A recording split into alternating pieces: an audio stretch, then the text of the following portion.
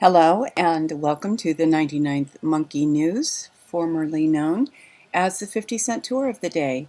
Today is October 11th, 2013. Let's begin our look at the news. This is an older article from September 3rd from InfoWars, exclusive, high-level source confirms secret U.S. nuclear warhead transfer. There's a story that's developing here that there's not an article on InfoWars yet, but you probably will want to look for it in the next day or so. A couple of very high-ranking generals have been fired, and they are generals who have worked at, as I said, very high levels in the oversight of nuclear weapons, nuclear missiles. And there seems to possibly be a link between their firing and the information that was leaked to InfoWars about the nukes illegally being removed from a base. So, as I said, the story's kind of developing. It's not absolutely clear what's going on. It really seems like there is a struggle under the surface between good guys, white hats, whatever you want to call them, in the military and those who are trying to maintain control for the cabal. I have a couple of articles from John Rappaport this morning. They're both excellent. Who really runs things in America?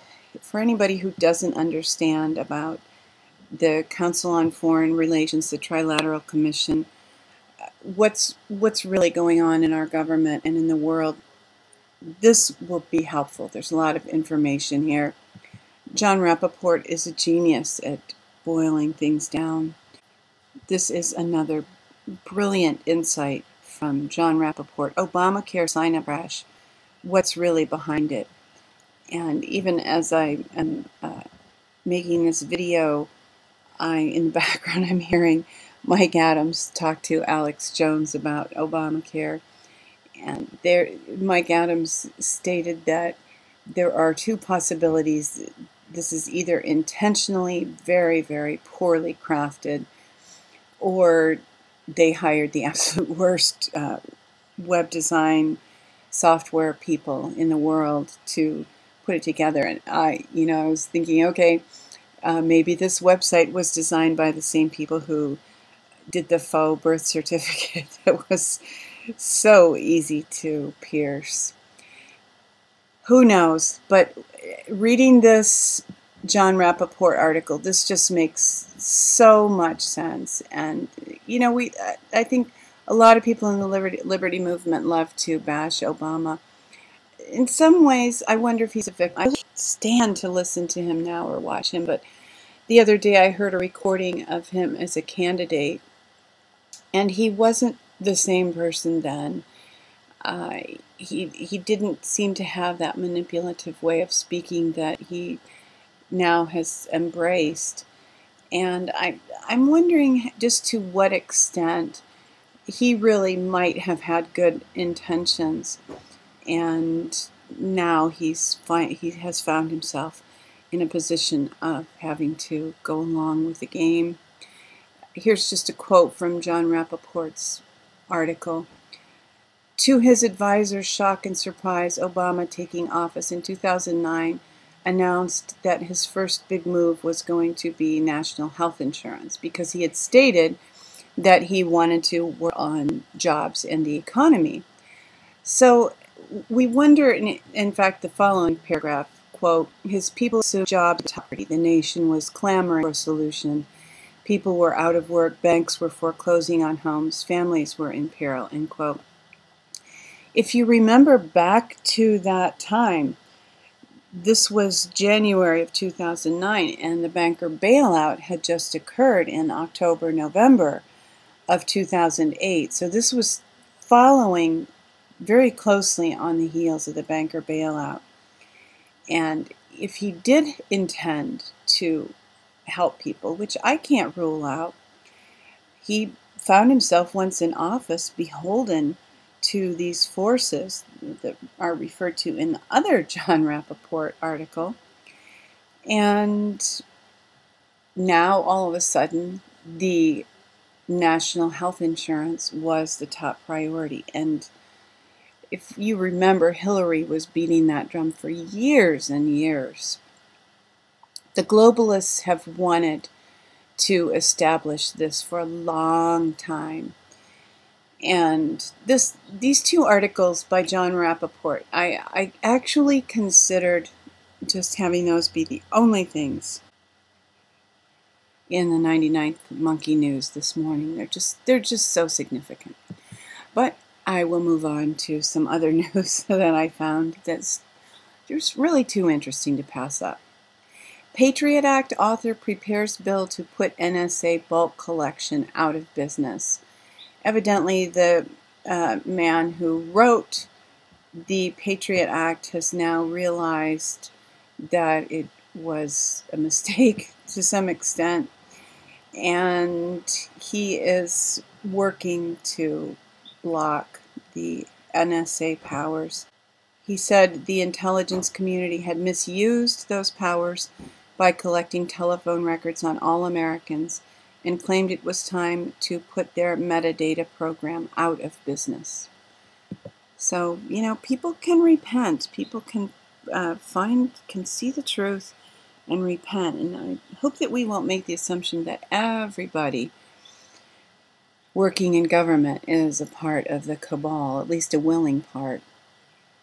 There might be some people in there who really have good intentions and have either been manipulated or misled. Here is an article from Philosopher's Stone, Avoidance or Awareness, the Emergence of Truth in the Media. And I have a few articles here about the media. From OccupyCorporatism.com, revealed Obama's crusade against freedom of the press. And I think that we're aware of that. And freedom of speech and freedom of the press, all the First Amendment rights, are being pretty severely limited.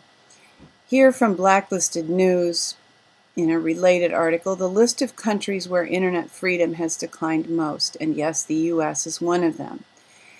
Information on the internet is very difficult to control, and so these guys are stepping up the efforts because the alternative media who operate through the internet have been successful to a certain extent. Here is an article from Washington's blog.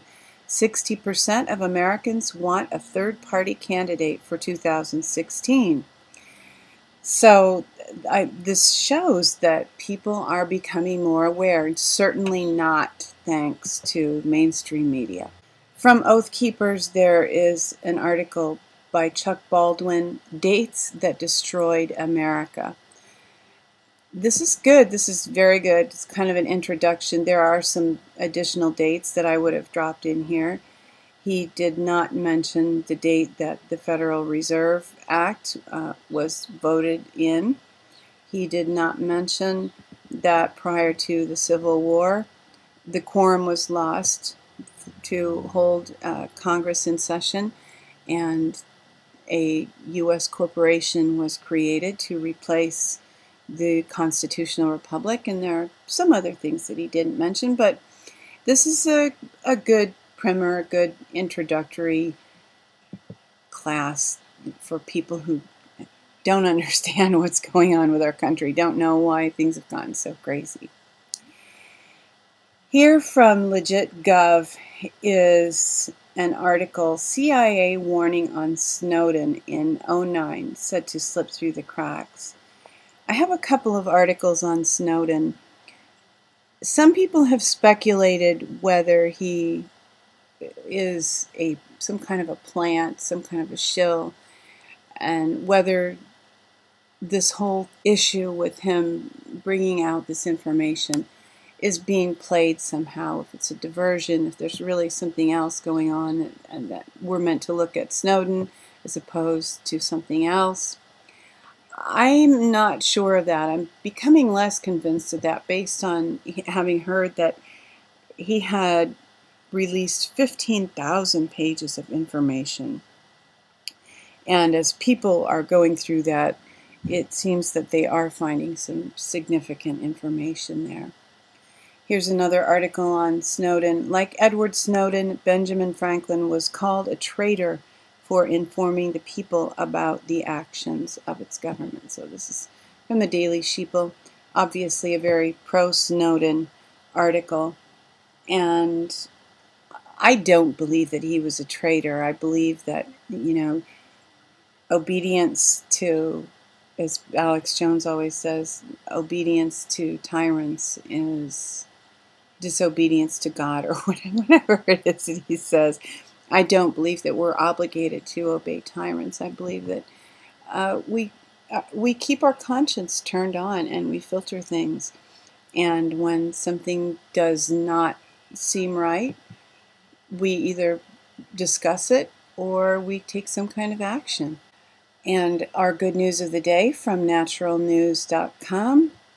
Amaranth is a gluten-free and super healthy source of protein. So if you need to stock up on some protein sources, Amaranth is healthy, gluten-free, and a great source of protein. With that little insight, we thank you for joining us for today's news. Weeping may endure for a night, but joy comes in the morning.